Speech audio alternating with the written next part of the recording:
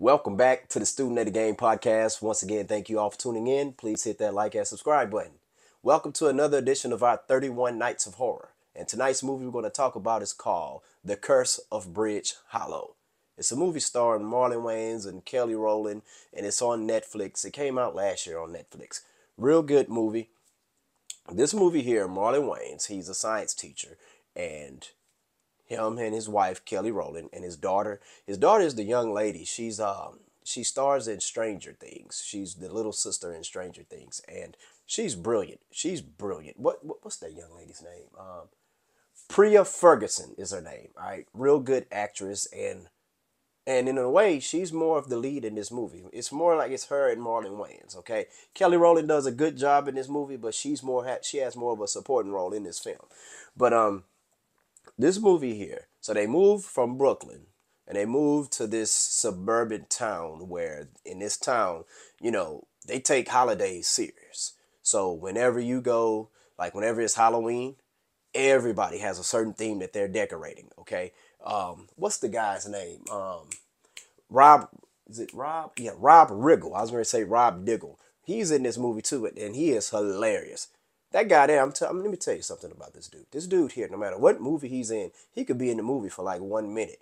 But when you talk about whatever movie that he's in for maybe at least 1 minute or whatever, well, you're going to bring up a scene that he was a part of. All right. I remember first seeing him in The Hangover. He was the cop in where he was the cop where he was giving the lessons on the tasing and stuff. You remember that scene in Hangover? And he was like, in the face. So he's a real good actor. So he plays Marlon Wayne's neighbor in this movie. Real good supporting role. But in this town, they take Halloween serious. They take every holiday serious. Okay, so Marlon Wayans, he's a science teacher. Anything that's dealing with paranormal activity or ghosts or anything like that, he doesn't believe in it because he feels like there's some type of scientific explanation for it. And which for a lot of those things, it is a scientific explanation for it. His daughter, she's kind of well, I wouldn't say she's solely the opposite. She has a very strong science background, but she also believes in different ghosts and paranormal activity. And throughout this movie, she's trying to get her to convince her father that the paranormal activity and monsters and all that stuff is real. Even though like you got toys coming to life.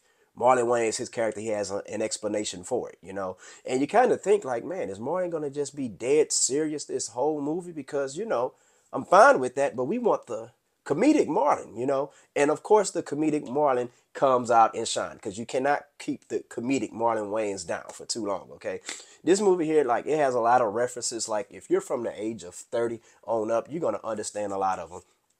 My kids, we enjoyed the movie. Oh, and this is a real good, fun family movie as well. Okay, um, certain references like my children didn't understand, so after the movie, I had to explain to them. Like, there's a scene where Marlon Wayans, and this is one of my favorite scenes in the movie. I don't know if it's the best scene. Y'all might not think it's the best scene, but for me, it was where his character, he was getting ready to fight a bunch of clowns, and he was like, "Oh, hold up! Oh, nuh-uh, homie, don't play that." And me and my wife, we bust out laughing because, for those of you who are unaware, Homie the Clown was played by Marlon Wayans' brother, Damon Wayans, from the show In Living Color. And we all know Homie don't play that. And I'm not going to lie, that was a moment I wish, you know what?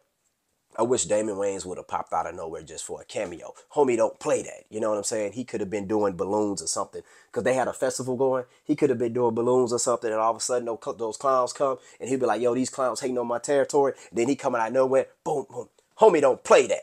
I don't think so. Homie don't play that.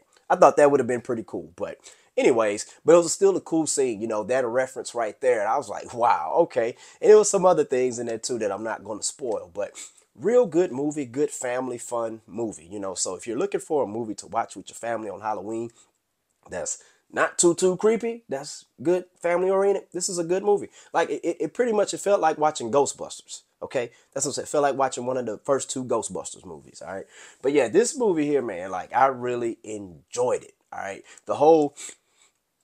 there was another scene where at an old folks home, and and they had like Halloween decorations. And what was going on is that the Halloween decorations, they were coming to life, okay? And there was a Grim Reaper coming. And you had this old man, you know, he on his walker. He's ready to walk out. And he look up, he see the Reaper. He immediately turned around and he says, "Oh, not today." And he took off. You know, that's why I'm like, wow, I don't blame him. You know, but another scene, the scene that Rod Riggle was in, you know, he's his neighbor. He had the Walking Dead theme. And so he had zombies out in his front yard.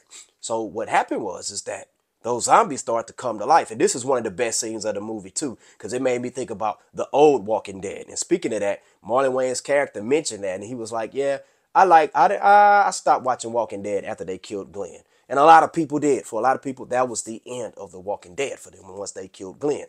And they kind of talked about that a little bit, but the whole scene where the zombies that was in his yard came to life, it looked like a scene that we would have saw back in the old days of The Walking Dead. All right, and you had Rob Riggle, you had Marlon Wayans and his daughter. They was fighting off the zombies, so that was real cool, man. Real good scene.